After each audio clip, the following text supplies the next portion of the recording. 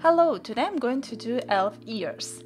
I was doing this look for my daughter. She was playing Dungeons and Dragons and I thought I'll do the video at the same time.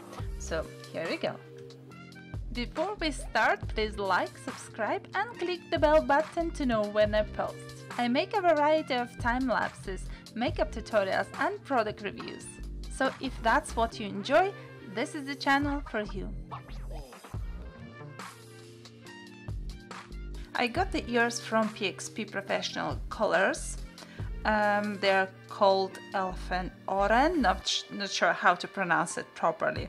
But as every other product that you have ready, you need to adjust to the face, to the part of the body that you're attaching it to. Obviously, the first step is take away everything what's on the way. In this case, it's hair. It's nearly impossible to have a ready product and be matching to the ear in this case. So I'm cutting the ear a little bit and then keep adjusting it all the time. So I'd keep a little bit at the time, and then if I feel that I need to cut it a bit more, I cut it a bit more. And I cut out triangles, so when I connect it together, the lower part will be a bit narrower. Also, inner parts will go inside of the ear and the sides will go to this more thickened part. I'm going to use Mehron Spirit Gum for gluing the ear itself, and then I'm going to use latex to add additional layers to connect it all together without seams. So first of all, I'm using a brush to apply a thin layer of spirit gum to the parts of the ear that's going to be connected to the fake ear, and then I'm waiting till it starts to be sticky.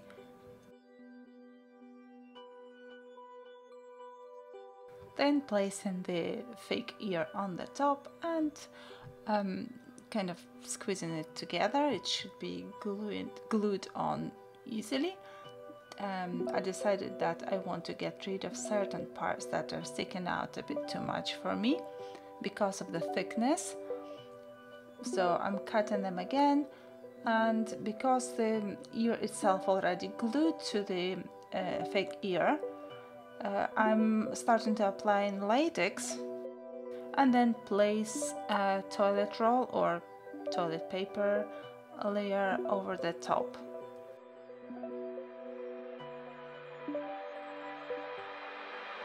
I need to wait a little bit between layers because otherwise the paper will rip off and that will create unneeded clumps of paper.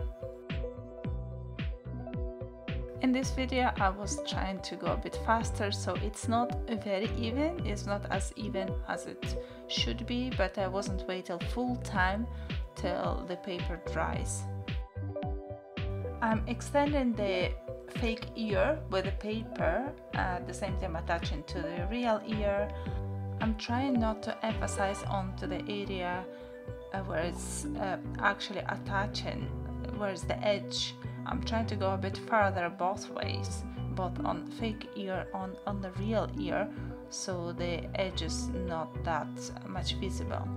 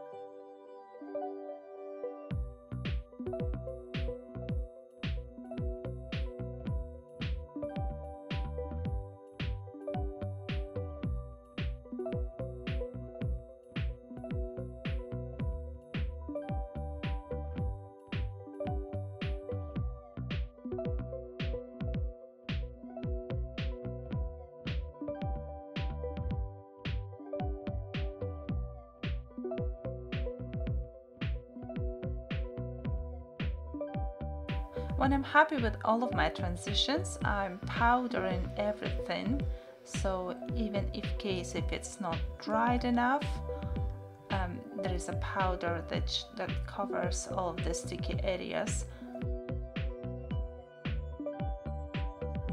Then I'm using a concealer which is matching color to the actual skin, and next step is adding shadows and highlights.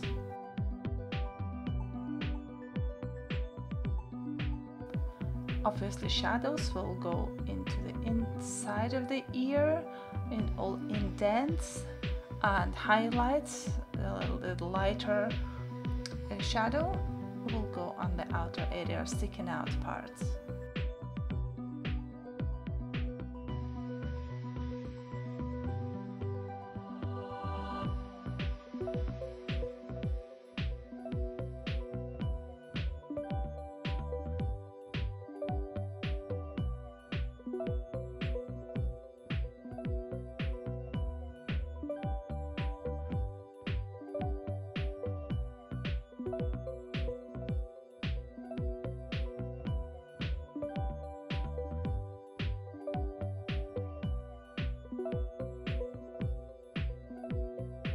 If I would go for some scary characters, I would add more purpley, darkish shadows, maybe some veins, depending on who I'm going to create.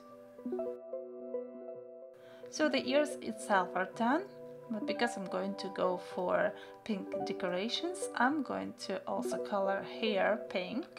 And I'm going to use just regular face paint, which is lighter than the hair color. It is not going to be light anyway, but it's going to add this pink shadow, not shadow, pink tint to the hair.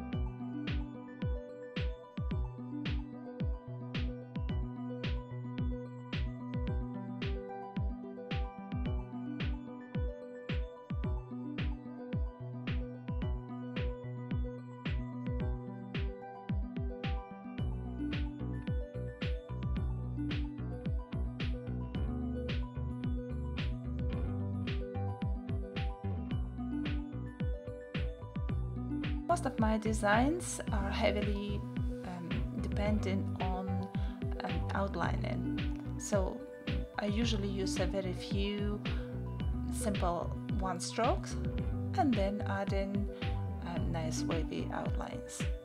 By the way, If you like one-stroke technique or you would like to learn it, there is a Facebook group for you which is called One Stroke Beauty. You can find a lot of inspiration there, or you can show your work. There is also a special chart for you at the top of the group where you can find artists who inspire the whole world with their one-stroke designs. You can tick all the artists that inspire you, or you can add your own one if they are not there.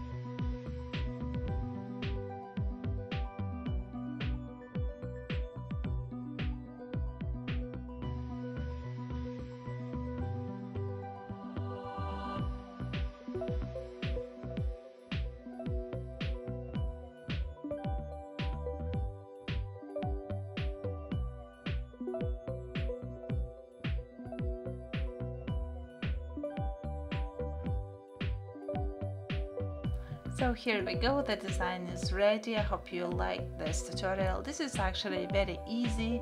The only thing you need some time and patience. Okay.